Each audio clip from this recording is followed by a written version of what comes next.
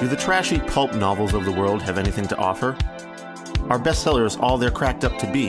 Here at Terrible Book Club, we explore whether you really can judge a book by its cover, or its ridiculous synopsis. You ever passed a book and thought, ugh, who's reading this? We probably are.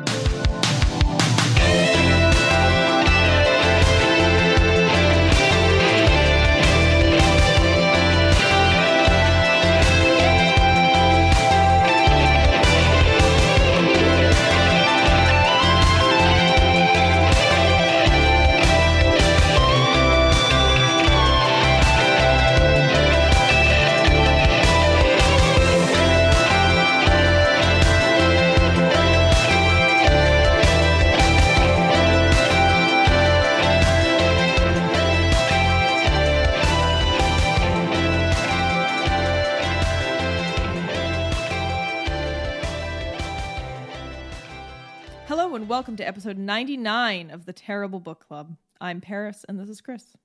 Hello. This time, we read The Demon Pig, Book 2 in the Quadroped series by Karen A. Brush. This was published in 1991 by Avon Books. Twitter user at Jean Curl recommended this to us a little over a year ago because, quote, "It is garbage, but for some reason I liked it when I was 12, end quote. Extra shout out to another Twitter user at Laughter by Night for telling us that this book sounds a lot like a PS1 game called Tomba. I then looked up that game and it seems pretty rad. I remember playing Tomba as like in one of those like preview the PS1 kiosks at video game stores when I was very young.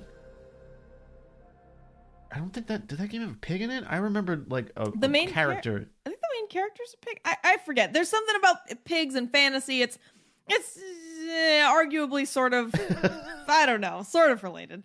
Anyway, it was fun to read about, so thanks. If this is your first time listening to the Terrible Book Club, what we do here is we read books that we assume will be bad based on their cover, title, summary, or some combination of the three. Sometimes we also read books that our patrons, listeners, or friends recommend, like today. This is a listener recommendation. In general, though, we do the opposite of what most people do in a bookstore or while they're browsing online looking for an ebook. Usually, this experiment results in a disappointing read, but once in a while, we do actually end up liking the book. Content warnings today, I mean, we have our usual barnyard language, and I don't know, otherwise we got what? Literal barnyard animals? There's really no... For fucking once, there's no violence. Content. Yeah, there's some violence, but, like, that's nothing for this show. Like, I mean, usually, this is going to be a fun time. I think we're going to have a good old fantasy time today. So, I don't think... barnyard romp. Yeah, I don't think there's anything too concerning. Like you said, there is some violence. There will be some mention of, death in the story, but I can't... Death isn't a problem in this book. Else. It's really not a huge deal. Yeah, and I think there's like some imprisonment scenes, but again, they're not permanent, so like don't worry about it. It's cool. All right. Death in this book is more like getting sent to a checkpoint in a video game that's a little bit farther back than you'd like. yeah. But you can still get back there. It's very true. All right, so we have a special front of book tagline today on the cover of The Demon Pig. It says, "To save the world, a pig sometimes has to break the rules." From the author of The Pig, the Prince, and the Unicorn, which is the first book in this series. I actually do not know how many books there are in this series. I have no clue. Anyway, the summary on the back of the book says, "Trapped in the land of the dead. Famine grips the realm. Warlords are poised for battle on their borders. From the fleshless land, the evil hand of the Queen of the Dead sows havoc and hatred across the 9 kingdoms. And all the fairy pigs have been cruelly imprisoned by the dread fungus folk, except one. He has no magical powers with which to confront the forces of terror that enslave his world. Yet this rotund, comfort-loving young warrior must venture into dark and terrible places to rescue his people, restore the peace, eliminate the evil pestilence, and, if he's lucky, find time for a bite to eat." Wait, Harris, hold on. I didn't read the back of the book. Did they give away where the pigs were on the back of the book? That was the central mystery.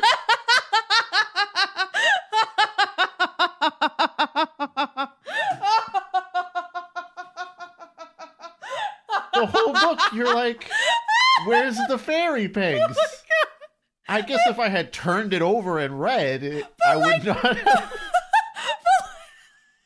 You're right, though. Like, I typed this up a long time ago. Like, I didn't remember that part, but that's fucking hilarious. Why, like, back of the book spoiler? Like, That's probably one of the more major plot points in a book whose plot is... I can't stop laughing. Yeah, dude. All right, that listeners. Is the only mystery in this book, I would say. Yeah, is where is the pigs? Listeners, that is one of very few mysteries in this. It is the central mystery where the main character is like, where's my family of pigs and my extended fairy pig family? Oh no, where are they? And people are like lying to him about where they are. And so you think they're in different places until the very end, and the back of the book just fucking tells you where they are. So hey, you know what this is like, Chris? It's like reading 140 pages of this book that didn't need to exist. Yeah. It's like I spent 2 days reading this book, and they just printed it out on the back of the book. Wow. Good fucking catch, Chris. All right. Well, I guess you guys already got a bit of the summary here. We can go, do you want to talk characters and setting, or do you want me to do that? You want me to read the summary? I'll have you read my summary, and I'll just list out So we've got a fun cast of characters. Admittedly, this great ensemble happening here. You've got our main protagonist, pigtagonist, Quadroped. Pigtagonist, I love it. His two traveling buddies, Morag the eel and Fairfax the hedgehog. Morag is an eel that can fly through the air because magic. So just roll with that. Don't worry about how the eel is on land. This is me. I was like, Chris, is he a moray? If he's a moray, he has a sheen of ichor. He has an ichor covering his body. How does that work? And then Chris was like, oh, don't worry, that he has like an aura that prevents him from contacting the ground. And I was like, God damn it, I hate this. Then we have the royalty of the kingdom of Esselt, which is Glasgarian, his nephew Riander, and then Moragwen, who is, I guess, also part of that. Now, she married Riander in the last book. She was originally from Raven. We'll get to that. I'm just trying to list these characters. Get through this list. Okay, now we get to the fun part of how do we pronounce these fantasy character names, which Paris and I always have arguments about. Oh yeah, get ready. It's time for another round of how the fuck do you pronounce this fantasy name with Chris and Paris. And Chris and Paris always have radically different interpretations of these names, as we'll prove today. So we've got, by my reading, Avice, trickster god. No, no, it's Avis. Like avarice, but without the middle two letters. Avis. I like Avice. It makes him sound a little bit more mustache twirly to me. I like Avis. Then we have Neve, Queen of the Dead. Or Nieve, as I pronounce it. Sure. Then we have the warlords of the land of Ravenor, the kingdom of Ravenor, who are Goriel, the Manslayer, Moragwen, and then there was a fourth one, but he never did anything. So who the fuck? I forgot. I don't remember who that guy was. Yeah, whatever. Yeah, because he didn't do anything. Yeah, fuck that guy. They are ruled by the Black Unicorn, who is just a unicorn king of some kind.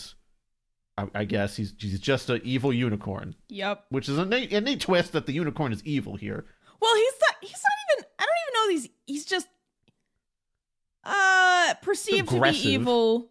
Yeah, definitely aggressive and unlike your typical unicorn, I would say.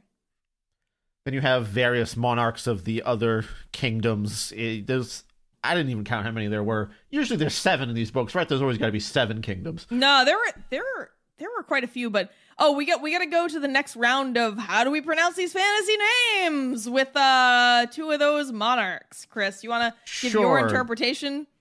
So 2 of them, they were brothers, and they are spelled Aodh and Aedh, which I pronounced Od and Ed.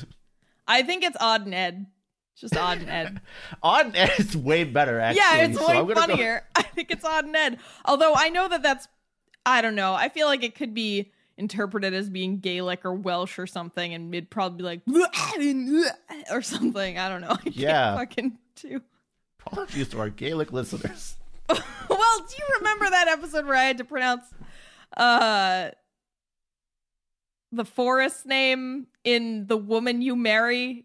Yeah, I didn't even try, I think. I got it, but I had to listen to someone say it like 30 times, and even then it was just... Anyway, Yeah. Odd and Ed.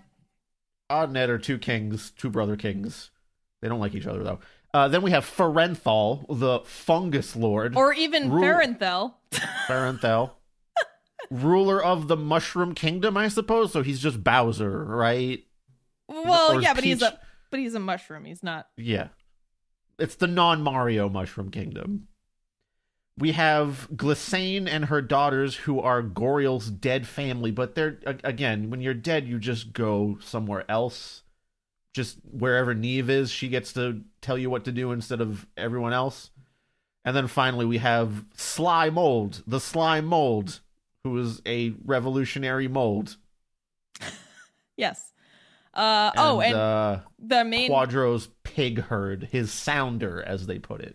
Yes, and these pigs are fairy pigs. They are magical. They have powers. Unknown as to why pigs specifically are the powerful animal race in this adventure. But all right, so we're gonna once again give you a summary breakdown of the actual story and plot elements, so that when we talk about our critiques, what we liked and didn't like, you don't have to sit here and wonder what the fuck is going on, or at least you won't wonder as much.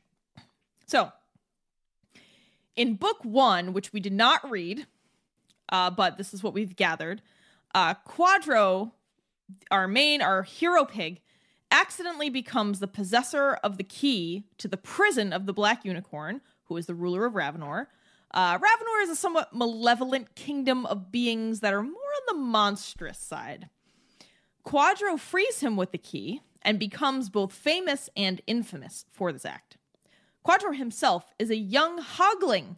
That's right, he's a baby pig, which is how he is referred to several times in the book, which makes it, I don't know, more confusing, better. I don't think pigs live that long, so he's literally like a couple of years old? Not really sure. Doesn't at some point the elder pig in the herd say he's centuries old?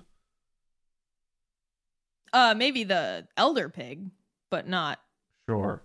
I might be confusing that with the eel, who just casually reveals that he's hundreds of years old. Correct, yeah. So it seems like animals maybe in this story, or in this world, are long-lived, but Quadro is a baby pig. The other thing to note about Quadro is that unlike his relatives, he does not have any magic powers. So he was a non-magical pig born into a family of magical fairy pigs. In this book, the book we read, picks up right at the end of the first book. So Quadro and his companions, Morag the eel and Fairfax the hedgehog, are returning to the forest where Quadro's family and herd live, only to find it deserted. Informed by an ornery turtle that the pigs just up and left, Quadro becomes worried and turns right back around with his friends to go all the way back to Esselt, where they just came from, to ask his allies, Glasgarian, Riander, and Morrigan, for assistance in locating and saving his family. Along the way, many misadventures are had when Quadro lets the demigod trickster Avis loose, who for some reason was tied up in the basement of a farmer couple? Yeah, we're going to have to talk about this. Yeah.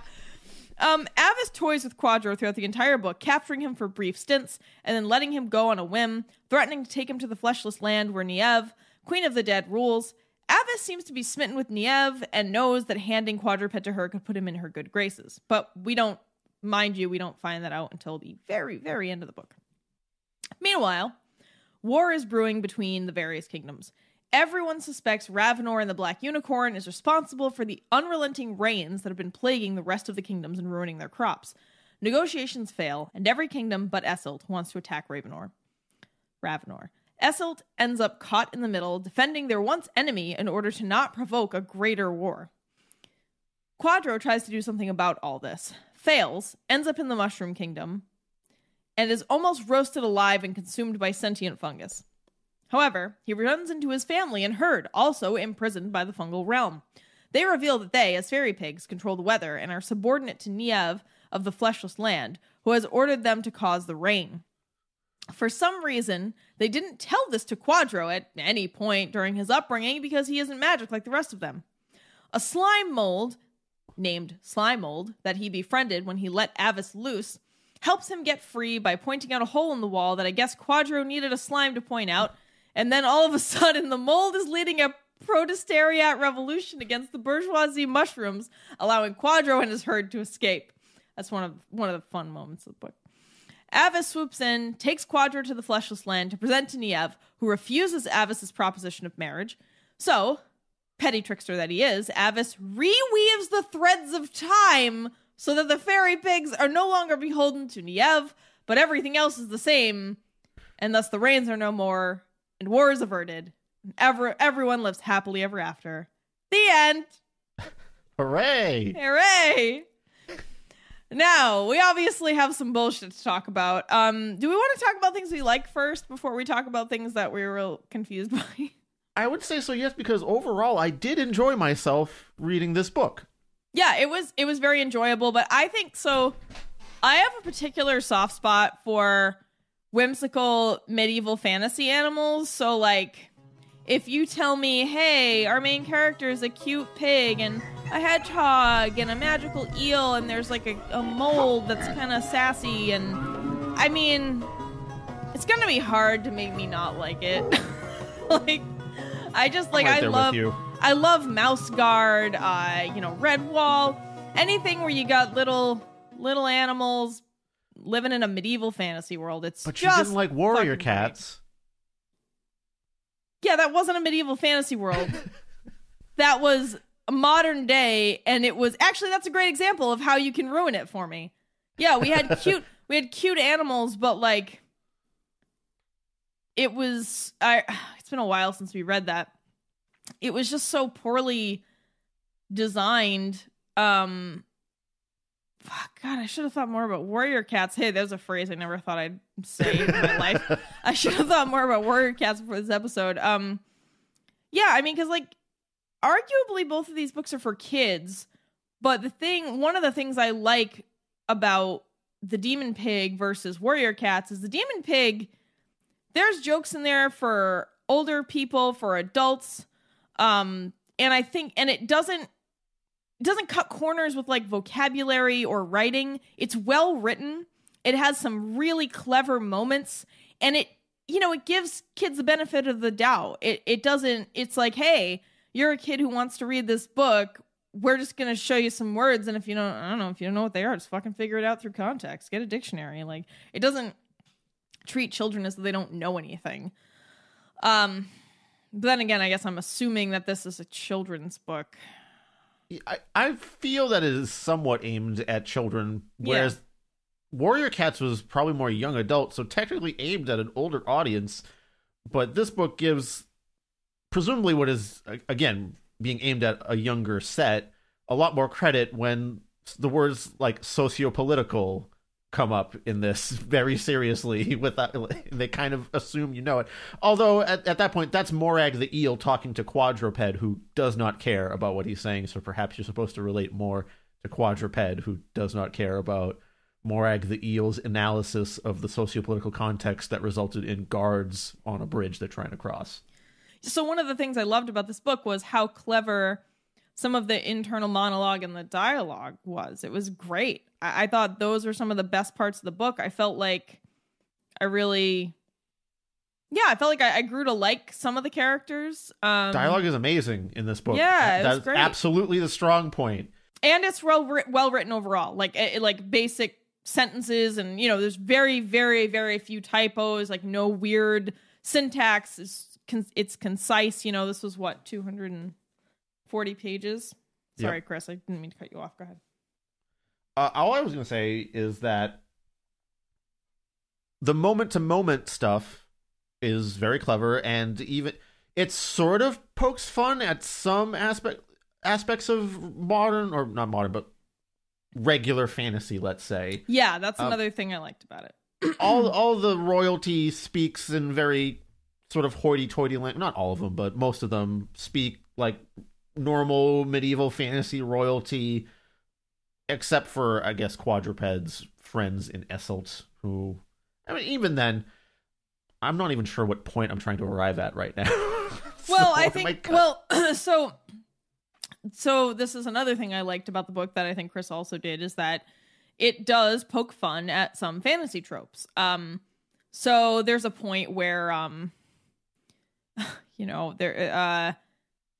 Riander, I think Riander or Glasgarian is in the ice palace that they live in, and he's like leaning against the window, and he's sad because the negotiations are going so poorly, and he's like, fuck, we're gonna end up in a war. And he's sitting there and he's like, what does he say? And like, if only we hadn't built this palace out of ice, or like how impractical it is. I'm sorry. It was said in a much more punchy way than I'm saying it, but I just liked that. There was also like a point where, this Avis or Avice, however you want to say it, he's a trickster, and it's pointed out that he's a weather god.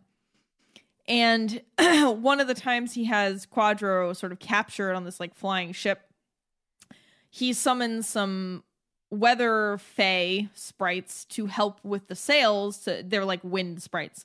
And Quadro convinces them to help him escape, to like carry him safely on a wind to the ground, basically.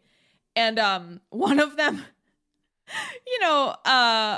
was it Morag? I think it was Morag. Somebody is like, Quadro, how did you escape, though, if he controls the weather and therefore the wind spirits that he summoned? Like, he let you get away. You didn't escape, really.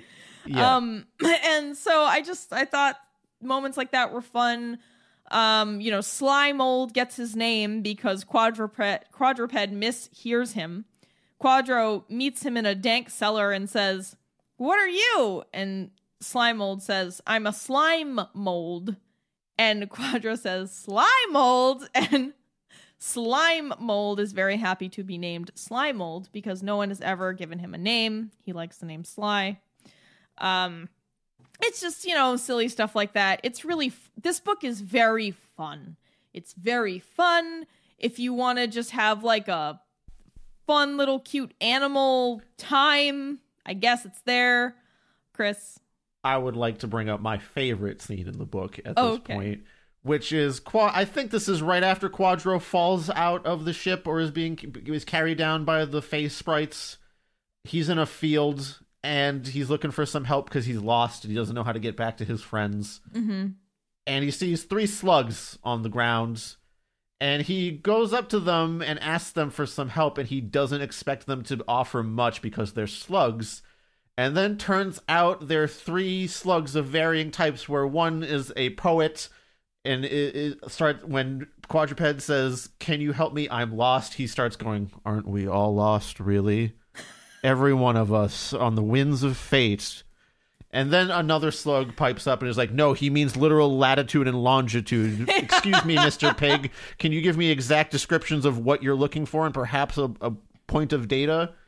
And it's just a silly scene. It has no bearing on anything, to be honest with you. But again, the interactions... It's the heart of the book. Yeah, the interactions are... Yeah, you put that well. The interactions are great. Just some brief examples of why I think the writing is good. Here's just like a... it's got some good descriptive writing. We all know I'm a junkie for good descriptive writing. Here's just a sentence fragment. "Where the sun was setting, visible at last as a great red ball half dressed in purple clouds." What a nice way to describe a pretty sunset. Yep. Let's see. I also have some pages marked off, so I'm just going to read a little bit. I like that. 71. It's correct me if I'm wrong, Paris, but is it only Niev that is described as a sort of mildly sultry way, and every other female character is just a lady? Yeah, there's no creepy sexualization of anyone in this book, which was wildly refreshing for us here at the Terrible Book Club. No sexual assault, nothing. Yeah, it's great. Avis, upon refusal of his proposition for marriage by the Queen of the Dead, he gets back at her by unbinding her pig herd from her, but he doesn't do anything beyond that, despite being able to control the literal threads of time. Yeah, we'll talk about that in a minute. So actually page 71 is what you were talking about when Morag goes on one of his like socio-political rants. Ahem. These rumors about Ravenor are most disturbing, said Morag. Something terrible is happening to the kingdoms. This border patrol is a symptom of imminent socio-political upheaval. Fear of famine is causing dissension and increased factionalism, manifesting itself as a renewed sense of national identity and separatism. The border patrols are only the start. In the coming fight for survival, it's going to be every land for itself. Oh, said Quadroped. He was not entirely sure he understood what Morag was talking about, but it sounded quite dreadful. Like, it's just a bunch of passages like that. I have page 186 is the slime mold monologue, so I'm going to get over there. So the slime mold leads a revolution against the funguses that have oppressed him for so long, which is a hilarious scene because it's a mold leading a revolution against some mushrooms because they call him a protist. Yeah. He doesn't have cell walls or something. It says, here it is. It's me, said the voice. The slime mold. I've come to help you escape. I don't know why I'm Mickey Mouse. Why, said Quadroped. Aren't you a fungus too? You gave me a name, said the slime mold. The other fungi never would. They all look down on me. They're not sure if I'm a fungus or a protist. We are fruiting bodies of the great spiritual mycelium. Ha! They are none of them willing to practice what they preach. Just because I lack dividing cell walls, I'm as multinucleate as the rest of them and a lot less sensile. Sorry, sessile. But yeah, I just silly. It's a lot of fun. That's great. That's really good. And there's just a lot of little other details. Like they Quadro mentions that the use of old magic smells like fruit. Like, Yeah, just a fun creative thing. I like that the hedgehog just goes and hibernates a third through the book and isn't seen again until the end where it's spring again, and the end of the book is him waking up and saying, oh this is earlier than I wanted it to be. Fuck. Yeah, it's just like your friend that sort of makes an effort to help you and then goes, oh, fuck this. I'm going to go watch TV. The hedgehog just sleeps for most of the book. Yeah. I will say the pace is really good. You're never bored. You're always invested because something crucial is always happening. There's, for example, it's always like life or death scenarios. People are missing. There's a mysterious stranger. You cannot skim. You cannot skim this book. Things can happen in 2 sentences. Yeah, it's pretty quick. There are just some other funny moments where Quadro learns a lesson. He literally learns, like, don't take candy from strangers because Avis gave him an enchanted sugar plum and it made him docile and allowed Avis to kidnap him. And he was like, oh, I knew I shouldn't have taken candy from strangers. I was like, yeah, it's a solid lesson. There are just some other things, like there's some banquet and there's 3 orchestras playing together at the same time, which I just was like, good fucking luck with that, dude.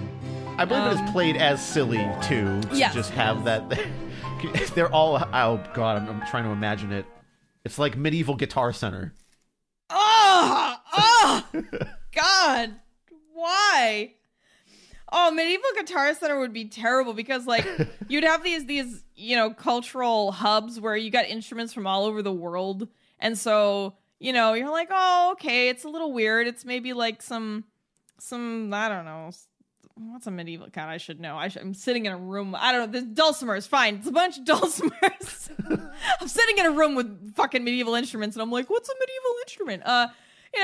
And then, some asshole walks through with like a fucking bagpipes. Oh, Jesus. How am I supposed to test out my hurdy-gurdy if I can't hear it over your bagpiping? That's true. But now I'm thinking I need to check the actual origin date of bagpipes. I don't know if... No, they're older than... They're old... Fuck. Paris, I think our listeners will let this slide if we don't... if we're anachronistic about medieval instruments. Well, I'll consult an expert after the episode and get back to you. What about the pig in a horse sidecar? Oh, fuck yeah. Okay. All right. So imagine you're going into battle, but like you're a baby pig and you got to get all suited up in armor. And then you're not just charging into battle with, big, maybe if you had like big metal tusks or something. No, none of that. You get put in a sidecar on a horse that's charging into battle. To me, that's like a recipe for instant death. Just dead. Just fucked. Because, like, how does everyone not... Because typically battle horses don't have sidecars, right? So, like... yeah, there's not, like, the side jouster. Yeah, the backup spear. I think that was really funny. I kept forgetting that Quadroped was in chainmail for most of the book, and every time I remembered, it was hilarious again. Yeah, and he's always like, "Oh, the chainmail's uncomfortable. I just want to be warm." And I'm like, it is uncomfortable, for the record. Chris, there were so many times when Quadro was talking about how uncomfortable his like blanket or chainmail was, or how he wanted a snack, and I was like, "Is this pig, Chris?" I was like, I'm a man of simple taste, and I did relate to Quadroped very much. It just reminded me of times where you were like, "I'm so mad," and I'm like, "Chris, did you eat?" And then you'll eat like half a box of cheeses, and you'll be like, "I feel better." I'm like, it's not always half a box. Sometimes it's a quarter or a third. Sometimes it's a whole. Hey man, cheeses are delicious. I don't fault you for that. The king of all snacks. Yeah, I think I also appreciated that the rulers were bargaining for the lives of the common people, and they were all willing to sacrifice themselves, the council. What a change. Yeah, and then, sorry. All the royalty is ready to sacrifice their lives so that the commoners don't get fucked over. Yeah, like they're all, even the shittiest and sort of evil rulers on the council are all like, yeah, we're just worried about our people. I was like, fuck, that's actually... This is definitely a fantasy novel. Yeah. Oh, my heart. And then there are scenes where towards the end where Quadro finally gets reunited with his family, the fairy pigs, in the fungal lands, but they're all bewitched. They've been fed similar to when like Quadro was fed an enchanted sugar plum by Avis. Niamh has told the fungus people to feed the fairy pigs this like slop that keeps them loyal to her. And every time there was a scene with him talking to the pigs while they were bewitched, all I could think of was like all these pigs wearing MAGA hats and talking about Trump instead of Niamh. Like it just sounded like she won the election. Yeah, she's the rightful ruler of the fleshless land. Yeah. You'll see. The states won't certify it. You'll see. Why do we... Of course we started the rain. All those people deserve to lose their crops. All right. Well, that's a lot of stuff we enjoyed. Yeah, I would say... And there's much to like. This book is an enjoyable read. If you're just looking for like a real casual chuckle... Maybe you got a bus trip or a short plane ride or something and you want to have a good time. This is here for you. But there were some things we did not like about it. So let's get into those. For just right up top, the major issue is the level of Deus Ex Magica in this book rivals or even outpaces the Sword of Truth series. Yeah, it's pretty bad. You are asked to just accept all kinds of insane shit without any explanation. Or if an explanation is given, it's equally bizarre and you're like, what? That didn't explain. It's like, oh yeah, the rain was being caused by the fairy pigs. What? Oh, they can control the weather. What? Like, why though? I don't. Also, they never told Quadroped just because he's not magical as well, which seems mean. That's like you're leaving your son out of the whole reason the fairy pigs are kind of doing anything. Yeah, that's fucked up to be like, you're not get to hear about any of the weather changing meetings or something. He's just constantly excluded from knowing about that. So on top of the fairy pig stuff, right at the top of the book, we're introduced to the 4 dead warlords of Ravenor who just get to come back because the unicorn calls them back, and that's it. The Queen of the Dead can't even keep them there because the black unicorn says, nah, you guys aren't dead anymore. I refuse to certify the results of your death. Yeah, that shit just happens all the times. Like, all these fucking faithless death electors, like, get out of here. This asshole's dead. And somebody else is like, no, he's not. It's like, no, he's fucking dead. He's unconscious. His soul is gone. And, the Ravenorian elector is like, nah, no. And that just happens. This is one of the things I think Chris and I both disliked. It's another fantasy book where there just is no real consequence. There's no real consequence. Everyone who dies comes back from the dead. I don't know if there's maybe one or two exceptions, but most people who die come back, I will say. That's mostly because most people who are dying that we know are from Ravenor, and there's some kind of weird immortality thing going on in Ravenor only, if you remember. It's like Ravenorian people can come back from the dead because of the black unicorn. Fairy pigs and even, I guess, regular pigs can go in and out of the fleshless land without having to die first. But just pigs, though. But everyone else is subjugated under Niev when they die. I think it's just that in this book, it's only Ravenorian people. There's that one thing with one of the princesses of one of the kingdoms, a Shaned, actually, making a reappearance. That name Which making a we both reappearance. laughed. Chris and I certified that we both laughed about it. We were texting about it, and I was like, but she only came back because she was possessed by the spirit of a Ravenorian warlord's dead wife, who, when the ghost kisses him, he dies too. Which, again, what? Like, how? Oh, okay. He can still come back, though, so that's not even a big deal. There's even a scene where he's dead again with his dead wife in the fleshless land, and Quadra's trying to convince him to come back to help out the kingdoms, and he's like, I mean, I'm dead, and it's fine. I don't care if other people die. Seems great to me. I get to be with my wife and kids again. Yeah, honestly, dying seems fine. There doesn't seem... Is there a hell that we just don't know about? Because the fleshless... I think if you're not from Ravenor, you turn into a zombie under Niev's control. But if you're from Ravenor, you don't have to do that. For reasons. I don't know. I don't remember. I don't quite remember that, but I trust you. So the fact that there's no consequence of death, and it's just something that I wish the book had poked more fun at, because if it had, it would have been a great parody of a fantasy book, right? But it didn't take all of those opportunities. It only poked fun a few times, and I think sometimes, in the dialogue. But I just really wish it had gone a little like full bore with the picking fun at fantasy tropes. I really think that would have made this book shine a little brighter. But yeah, some other things. So something that really sucked for me is from, let's see, page 50 to page 193, those 143 pages didn't matter. Just didn't matter. Didn't need to be there.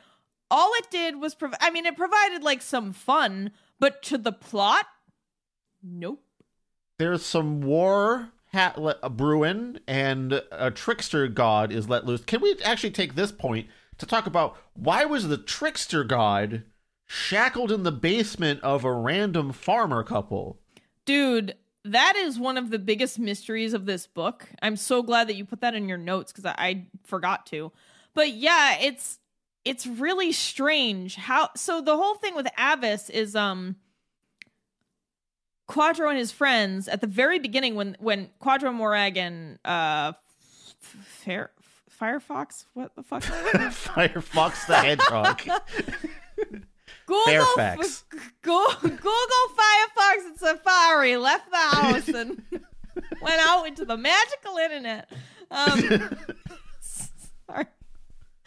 Oh god, no, it would be Quora, Firefox, and Mozilla.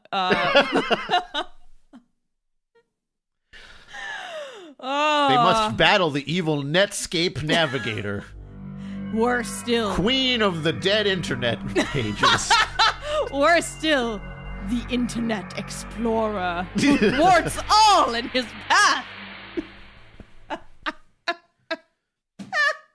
Anyway.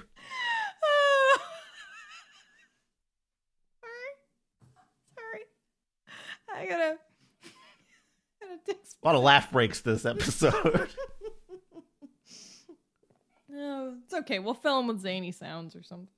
I forgot what we were even talking about before we got into... Oh, in the basement with Avis. I was explaining how Avis being in the basement even happened. So Quadro, Morag, and Fairfax leave... after discovering that his parents have disappeared, they turn right back around and go to Esselt. And on the way, of course, it's been raining the whole time. It's been raining and raining for days. It's getting really bad out. So on their journey, they're getting very tired. It's nighttime. They need to rest. They decide to roll that. Actually, Quadro drags all his friends into this shitty plan. He's like, let's just ask the nice farmers. And Morag and Fairfax are like, nah, dude, they might fucking eat us. Like, we can't trust random people, dude. Come on. And he's like, nah, I'm going to do it. And he walks up and knocks and, they get roped into it. And at first, the farmer couple seems fine.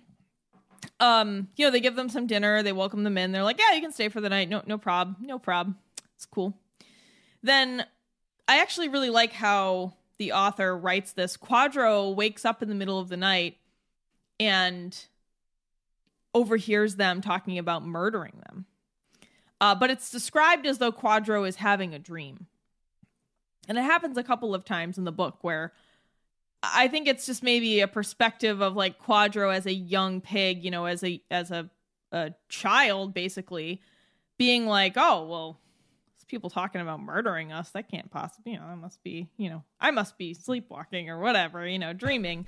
But of course it's true. And I can't remember if he goes into the basement to hide or if they throw him in there because I think they find him. He gets tossed in the basement and he's like, fuck, what am I going to do? That's when he meets Sly Mold. And as he's in the basement, he goes all the way to the back and there's another room where this just bedraggled, withered old man is chained up to the wall. And, Quadro's like, fuck, what the hell did this guy do? And he had just heard the farmer and his wife talking about murdering him. So he's like, well, if they have someone chained up down here, this person must not be bad, And the man who's chained up is like, please, water. He can barely talk. And Quadro's like, oh, yeah, man, you got it. I'm going to get you some water because he saw a pail of water in the basement. And so he goes to get him a drink. And the Sly Mold is like, no, don't give him water. And Quadro's like, but why not? That's the thing to do. This poor man. Sly Mold's like, you don't know who he is, And Quadro gives him one drink. And he can see that the man is visibly changed from one ladle of water. He's like, wow. He asks for a second and then a third. And as you know, all Fae things, once you do that 3 times, Avis regains his life force and is able to just break out of the chains. And that's when he's like, well, Quadro, I'll give you 3 wishes because you gave me 3 ladles and freed me. And that's how he gets out of he and his friends get out of this whole situation. It's how they end up not getting eaten by the farmer couple. But yeah, Chris brings up a great point. Avis, throughout the rest of the book, is an all-powerful god who can reweave the strands of time. What? How did a farmer and his wife get him chained up in the basement? Because he's like a weather-based deity, so it seemed like he was dehydrated. They put him in a god dehydrator. They were like, hey, you want god jerky? Let's just get him in there. We're gonna bake him. Let's get him nice and There's no reasonable explanation for this whatsoever as to why the weather trickster demon was in the possession of some random farmer. It's not like the farmer couple was monstrous or magical. They're just they were mundane, as far as we knew. They were mundane characters. Sorry, there was a miller and his wife, but whatever. Yeah. I do like that in the morning, Quadroped still kind of thinks it was a dream, and when the farmer couple isn't around, they just have breakfast, and then Morag the eel makes everyone wash the dishes and clean up after themselves. And I was kind of like, hell yeah, Morag. Yeah, I remember messaging Chris and being like, Chris, I am Morag. Yeah, I guess I'm Quadro and you're Morag, and Fairfax is somewhat. Tris. Oh, yeah, that's true. Obviously. Oh, yeah. Oh, my God. Fairfax is totally Tris, complains and goes to sleep. Has something better to do than this bullshit. I mean, she's not wrong. Yeah. Oh, yeah. It was very fun to imagine that array of us superimposed on these characters. But yeah, so the only feasible things I can think of, I have two options here. Maybe when they bought the mill, he was already there. Free trickster god in the basement. But here's the weird thing though, is like they knew, like, oh god, you can't give him 3 drinks of water, because by the time they got downstairs, Quadro had already given him 2 and they could see that. So they knew his deal. So I don't know if, like they were, you're like buying property in a fantasy world and you get a really good price. Sometimes if the previous owner's like, all right, this mill, there's nothing wrong with it. And you're like, really? I don't know, man. This price is too low. Like, you're only asking 50 gold for a whole ass mill and a house. Like, what's, I don't know. Like, got plumbing problems? Oh, no, there isn't even plumbing to have problems with. Don't worry about that. Rest assured. Yeah, like, what, window pane issues? Oh, no, there's just clapboards. There's no glass to even be concerned with. And you're like, well, I don't understand. What's wrong with it then? And they're like, well, if you buy the mill, all right, there's a clause. So, some mills, before a certain time, were built with trickster god tied up in the basement. It's like so we have a trickster god tied up in the basement release form. So since 1978, we've asked any new owners to fill this out to certify that they are aware that there could be a trickster god tied up in the basement. It is your responsibility to deal with that. You find the trickster god. Yeah. You have to bring in the trickster god removal people. It's a whole thing. You got to get out of the mill for like 2 weeks. Yeah, and it's really hard. Those specialists are hard to find. You gotta but it doesn't really matter as long as you don't have any kids living with you. Yeah, exactly. If you don't have any kids or small, curious, whimsical animals, you're totally good. You're good. And you're like, all right, I guess I'll see. I've heard, I think I've heard about this. There's not any better rates around here. All the other mills are 1,000 gold. Yeah, and I had a friend who had a, trickster god tied up in his basement clause, and he's fine. You know, they didn't have kids, they didn't get any pets, and they're his fine. Threads of fate didn't get rewoven at all. yeah, it was cool. They didn't get murdered by the trickster god in the basement. Anyway, that's our trickster god lease signing bit. Lead paint is a real problem. Be careful. Yeah. Don't eat paint chips. Don't lick your trickster gods in your basements. Yeah.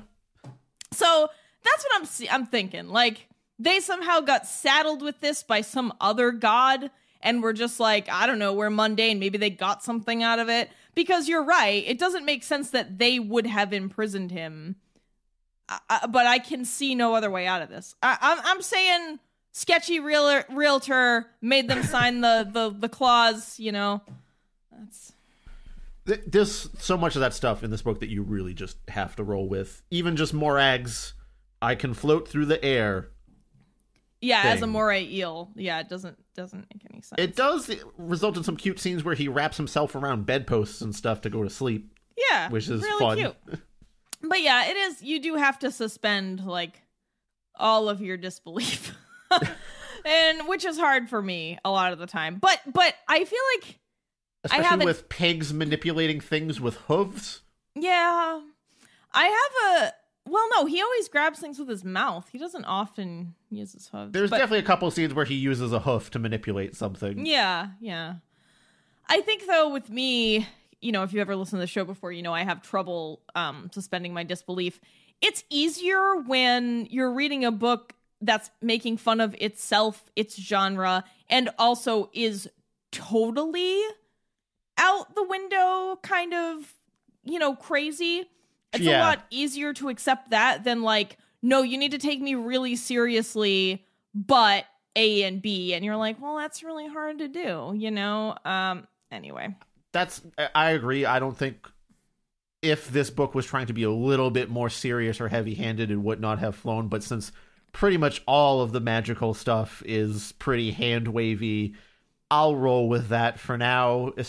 When you just hit me right out the gate with it, and it continues to be that way, and when clearly the strength of the book isn't necessarily the magic system, but the characters and their conversations with each other. Right, and again, I think the reason that I am okay with it is again that it's a bit of a parody of it, of itself and the genre that it's in. So that's why that stuff is okay. Back to the point I was getting to 10 fucking minutes ago. Yeah, 140 pages of this book didn't matter, which I was pissed about. So at page 50, Quadro has met Slimemold and Avis has kidnapped him. And then on page 193, Avis kidnaps him again and takes him to the fleshless land, just like he was going to do on page 50. To me, that fucking there's pissed the war me off. stuff in the middle, which is for sure some tension, and trying to find his herd is some source of tension if you didn't read the back of the goddamn book. So there's that. But in the end, Avis just lets him go a bunch of times. He even says, I'll let you go for now, pig, but whenever I want to take you, I'm going to take you to the fleshless land. And eventually he does, and he holds Quadroped up to Niev and says, look, I got you this pig, which I guess Niev didn't like Quadroped because she messed with her plans to cause war. So that No. She is mad at him because he released the black unicorn. Okay, yeah. And that meddles... Oh, yeah, because the black unicorn can then recall people from the fleshless land if they're from Ravenor, and she doesn't like that. So she wants Quadroped to be under her control so that doesn't happen anymore. Yeah, because she had, sent the key for the black unicorn's prison somewhere, but it literally fell on Quadroped in the first book, and that's how he got involved. And then he fucked up her plan. Whether it was by freeing the black unicorn or other stuff, I forget. But yeah, you're right. He fucked her shit up. She hates him. But even when she is presented with Quadroped, she refuses Avis's proposal for marriage. And he's like, all right, fuck you then. And it's described as there's a literal object in front of him that is made of several millions of billions of tiny threads. And he finds the one that is Quadruped's herd that is linked to Niev's thread because she commands them for reasons. And he manipulates it such that the herd is no longer beholden to her, but everything else is the same. Which doesn't make any sense at all. The pigs were still in the fungus prison, which they were only put there because they were under Niev's control to control the weather. That's why the fungus people wanted them. So why would they have stolen the pigs? Yeah, and they were never under Niev's control to begin with. Right, and what was causing the rain if it wasn't Niev? If Niev couldn't order them to do that. How would Quadro have ever gotten the key to the black unicorn and all? I mean, I guess you can say that perhaps other things could have happened to cause that stuff, but it just doesn't sit well with me. It's not a good way to end it. When the way to solve your problem is a god deciding, I'm just going to make this not a problem. It's very unearned. Well, and again, if it had been a lot more direct about making fun of that as a fantasy trope, it would have been great. But it felt more earnest than I wanted it to. I wanted it to be isn't this fucking dumb? There's just no consequences anymore. And that way would have been fine, but it did not go far enough to make fun of itself and fantasy tropes, and that's why that didn't work for me. I would have even allowed it if something that Quadroped had done or said to cleverly convince Avis to reweave things in his favor, or even if there was just like the Slimemold thing, when Slimemold came back to free Quadroped from being imprisoned by the fungus people. Why not do something like that, but with the whole Avis plot as well? It wasn't even that. It was just Avis was like, all right, fuck you then. I'm going to take your pigs away from you. And the reasoning, so the one glimpse we get at the magic system is when Avis and Niev are having their fight. Well, not physical, but their disagreement, which makes Avis do this time unweaving thing. And Avis says, well, if Niev fucked up, if she broke the rules, that means I get more power. So it's a direct consequence system where people seem to be on differing sides, and if someone on that side breaks a rule, the other side gets an equivalent amount of boosted power. It sounds like a terrible system that, like, I don't know, but that's how he describes the magic system. The balance is what it's called. And so that's why he has the power to just basically shove Niev and, I don't know, down to the ground and make her, like, mute and inert. Like, freezes her or something. She was the one that sent Goriel's wife, Glissane, out as a ghost to, like, snatch Goriel up again. And that was a huge no-no for some reason. Yeah. I mean, even though, like, I don't get why it's a no-no for her, but then the Black Unicorn can just be like, you're not dead, and you're not dead, and you're not dead, but... I think the unicorn is recalling people back to life, but there's something bad about the Queen of the Dead sending a ghost out into the living realms. But why that is, but like, that's just, why is that the rule? I don't know.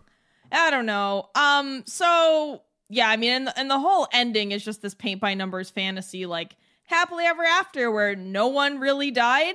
Everyone is saved. All the rulers come to their senses at the same time, and they all sue for peace, and ta-da. And Avis is just out there. Yeah, he's just like, peace, I'll fuck with you later, bitches. Like, that's just... I don't know. I assume some of the balance was somehow restored after the reweaving or something, and so now they're back on equal footing. But they're just still... Both Niev and Avis are just out there doing their thing. So, yeah, I'm sure maybe that's for book 3, right? Is there a book 3? Yeah, I don't know. I think I tried to figure. I'm gonna check the old Google. By the way, the reason it's called Demon Pig is in the middle of the book, Quadroped is cast as some kind of demon pig symbol because he helped Ravenor, and then rumors spread throughout the land that he is of some magical comport that can be taken advantage of, and some people try to kidnap him sometimes. That's really it. Yeah, he is both, like I said, both famous and infamous. There are some people who consider him like the savior white pig, and others that consider him the evil demon pig. There's some ruffians in a field that try to abscond with him, and they are taken out by Morag and Fairfax, I believe. Once again, just like a little side scene that's kind of fun. A little scary, I would say. A kid reading that book might be a little bit scared by that scene. There's some violence in this book. People get stabbed to death and, like, crushed. And there's some gory detail described. I think there's some arms and stuff cut off here and there. Yeah, there are, certainly. Certainly. So, strangely, The Pig, the Prince, and the Unicorn, the first book in this series, was published in 1987. The Demon Pig was published in 1991, and then there's nothing after that. Okay. So this is just the end, then. Well, it doesn't feel... Did it feel like... I mean, I felt like... A 2-book... I don't know. Weird. Maybe we're just too used to, like, 9-book... epics here. I don't know. It's so odd. I definitely expected there to be at least 3. So... There's also not a lot of... I was unable to find much information about this author at all. This is a real niche thing that I don't think a lot of people know about. Sort of our bread and butter, I would say. It's a thing I hope to find, honestly, Paris. This is exactly what I hope to find. Something that's kind of charming and fine and not a lot of people know about. Yeah, I mean, I don't know that... I think if somebody were okay, so let's go to the Can We Fix It section. So can we fix it? Chris, why don't you go ahead? I would say that, like you said, either lean way more into the parody levels of stuff and make that Deus Ex Magica stuff a little bit more overtly silly. It would have helped. And like I said, I wanted Quadro to somehow be clever or trick Avis or befriend him in order to get these circumstances rewoven in his favor, instead of just him being in the right place at the right time for Avis to use him to be petty at someone that slighted him. And the major downfall is the very hand-wavy plot, but the setting and dialogue and characters in general are really great, so I wouldn't fix that. So I would go with you. Just lean into that parody a little harder so the hand-wavy stuff is more viable. Also, so whenever we talk about, like, can we fix it or should someone read it, I always think, like, you know, if someone asked me, hey, what should I read? This wouldn't be the first thing that comes to mind, but if someone was looking for pure fun fantasy with clever components, I would recommend this. If they're looking for pure fun, or if they're like, hey, I like, you know, Redwall or Mouseguard, but I want something a little jollier, a little more comical, let's say, yeah, you know, this is a fun book. So I think I did overall like it, although I was frustrated by reading what I felt was 140 pages of nothing, if we're talking about relevance to plot. But yeah, I, like Chris said, the setting, the dialogue, the internal monologues, the characters themselves, some of the jokes are good. You know, another great thing. I never felt there was like a dad joke. All the jokes were solid. Yeah. And some of them were really subtle and excellent. Yeah, the way this book is crafted is really perfect. Like, it's well written, good, easy to read, fun to read. But again, yeah, I think just didn't go hard enough on the parody part to really get a higher rating. But I did, yeah, I think it's solid book for yeah, casual read. For sure. Solid book. The Demon Pig. Yeah, I don't know why we were recommended the second book and not the first one, but we don't question weird recommendations. We just read them. Yeah. So Speaking thank you, of Mr. recommenders. Oh yeah, thank you, Mr. Gene Curl, once again for recommending this over a year ago. Finally made it onto the show. If you do not want to wait a year plus for us to read your recommendation, you can become a patron at the $10 a month level or higher. If you want access to fun content, but you don't want to make us read a book, you can become a patron at the $5 or $1 a month level, or amounts in between if you're feeling generous, for some fun rewards. And our patrons have been really glorious this year. They have supported us through probably the most trying time any of us has flipped through. Yeah, this of all years especially, it's wonderful to have the support that we have, and we're definitely going to dig more into this next episode. But yeah, and we're saying it again. Yeah, I know we talked about it a little before. I made some posts on social media, but yeah, goddamn, is 2020 not the year I would have expected to see the show grow, to see our patron flock enlarge and biggen, to see, to get more interaction with you listeners. It's been heartwarming in a year where our hearts all need little sweaters. So thanks for being that sweater. Even if you just left a comment on YouTube or send us a message on any, Instagram or Twitter or what have yous, we've gotten quite a bit of those, and those have been really, really lovely to read pretty much every single time. So please continue to engage with us as much as you would like, so we can hear from you and hopefully build a better show. I have some goals for next year, but maybe we'll save that for next episode. Yeah. So, of course, not everybody, especially this year, can afford to be a patron and pay anything every month. That's fine. You can also go to ko-fi.com and that's ko-fi.com and find Terrible Book Club. You can just toss us $1 whenever you want, or a $5 or a $20 internet bill at us whenever you feel, if you can't do a monthly thing, or, in lieu of money. We also accept such gifts as good reviews. We also accept sharing the show and telling people to listen to it. We accept nice posts on Reddit and book forums, nice posts on Goodreads, wherever you can, get that terrible word out. You don't even have to tell us about it or anything. It could be your little secret that you did. Yeah, you don't have to bring receipts. We're just it's suggestions, But, or, you can just keep listening every week, and that's also great. If you do want to contact us, you have many avenues. You can send us a message on Instagram, Facebook, Twitter, Goodreads, or you can send an email to terriblebookclub@gmail.com. Right now, our patron ranks have swollen to a mighty 18. Wow. And those 18 folks are Dari, Greg, Will, Veronica, D, Lynn, Sinya, Yakub, Bobby Blackcat, Jen Cena. Not John Cena, as someone, I forget, I think one of the other patrons was like, I thought you were saying John Cena this whole time. And I was If like, no, only. it's like, no, it's just someone's name. Jen Cena, the lovely Jen Cena, Mayo Cat, Elliot, Kieran, Martin, Jay, Scott, Luchek J again, and our newest patron, CTAP1. You didn't put your real name in there, so your username is. I mean, I don't think what I'm Mayo calling Cat you. is anyone's real name either, Paris. I don't know, man. It's fucking 2020. Bobby Blackcat. True. Maybe that's somebody's name. I don't know. True. Actually, Bobby Blackcat does actually sound like it could be someone's name.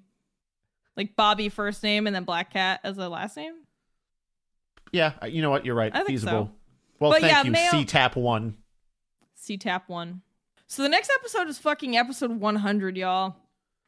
100 terrible Wowie books. zowie. That's Even though technically some of them were lost to the sands of time, we promise you we're coming up on our 100th terrible book here. You know what's scarier though is that we've actually already hit episode 100 because of those lost ones. Because I actually was able to find through digging through cached internet web pages that our original episodes that were lost were like, it was like 1, 2, 3, 4, 5, 6, and then it was like 6B, 7B. So I think technically we're maybe at like 104 at this point. But fuck it. Well, Those episodes aren't real, so it doesn't matter. It's fine. We can choose any history we want to. We've rewoven the threads of fate. You know what, Chris? The balance was fucking off in 2020, Yeah. so we are doing what we want. We are changing numbers. Yeah. Anyway. Bend to our will. Next episode is episode 100. We are going to try to make it special. We are going to stream it on Twitch. We are going to do an award show for some fun categories. We actually asked for ideas from you all, and we got a ton of ideas. We actually got so many responses we couldn't include them all. So thank you so much for all of the responses. But we've got, so it's just going to be like a silly thing where Chris and I award books certain, what's the fucking word? Accolades. No. Superlatives. Yes, thank you. Superlatives. Yeah. So it'll be a good time. We're also reading a book for that episode, but it's a very short one. So the discussion, it's very short and very stupid. I've already read it, so I can tell you it's gonna be a fucking short analysis. So we're gonna talk about the book, and then we're gonna do Very short and very show. stupid is my Tinder bio. I mean, you're not you're average of average height. Are you not? Yeah. Yeah, I'm like 5'7" or something. I don't know. I don't count that as much as some people make me think I should. Even though, yeah, what is wrong with people in height? Why is that a thing? Like, why can't you just be like? Why can't you just look at someone and go, "Am I attracted to them or not?" Like, why does it have to be about like all these prerequisites? Like, just let yourself take in a person's essence and decide if you like it. Terrible Book Club. Take in a person's essence. Well, I guess I'm just saying because, like, you never know. I think having arbitrary standards like a height is silly. Obviously you should have standards about other things. Like, hey, you're gonna treat me well, but yeah, height. Dating advice with Terrible Book Club. We're hitting all the buttons tonight. Oh yeah. How about we doing just it all. let people know on what day we're planning to possibly Twitch stream episode 100? Oh yeah, so episode 100 will be Twitch streamed on opening my calendar. Calendar is loading. Oh, on Saturday, November 28th. So that is this upcoming Saturday if you are listening to this on release day. So Saturday, November 28th, we are not sure of the time, but we are going to do our best to pick a time that accommodates our many European listeners and patrons. So we'll try to pick something probably earlier in the day for us here in the US. So I think we're looking at early afternoon, right? We're looking at maybe 1 or 2 p.m. Eastern Standard Time, but we are not. We'll post about it online when we pick a time. Yeah. We're obviously recording this in advance of release day, so we're gonna sort this out and let y'all know. Yeah, I think that's all we're doing for the episode. But yeah, it's just, I think 100 episodes is a pretty good achievement. We've been doing this for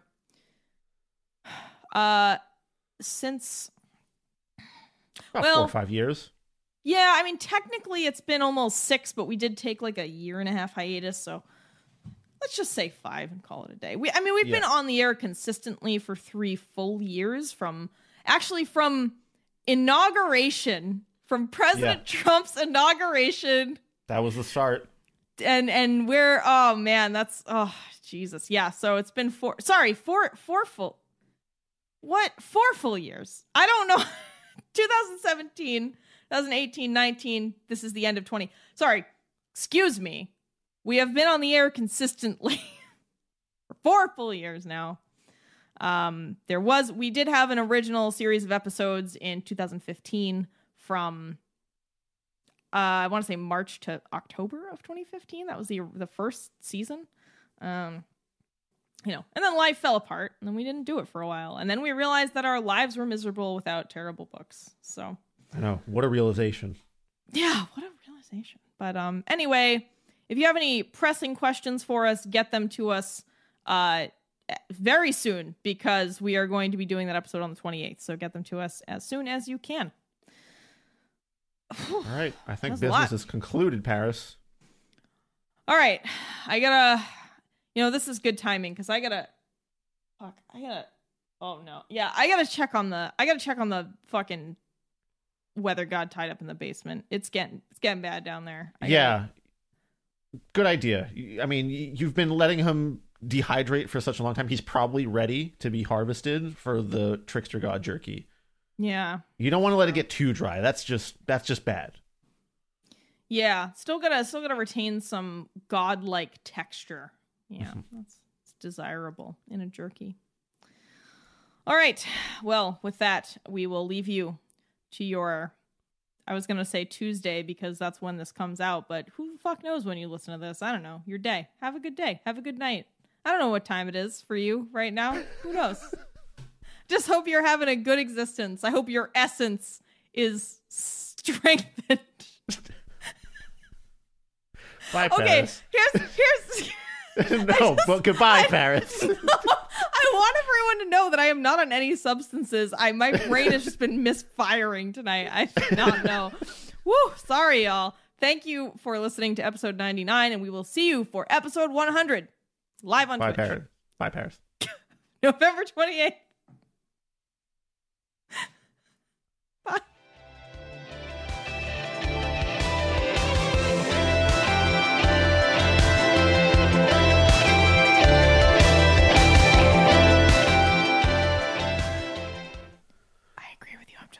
Seltzers, you're gonna get this into my giant mug. I just don't want it to be in the background of my resort. This is gonna end up at the end of the episode, isn't it? Oh, hang on. You gotta look at my mug. It's so good. Is this Paris seltzer pouring ASMR all of a sudden? Look at my mug. It's so teal. Can you move the straw in and out of the top of the hole near the microphone? Oh, yeah. Yeah, there it is.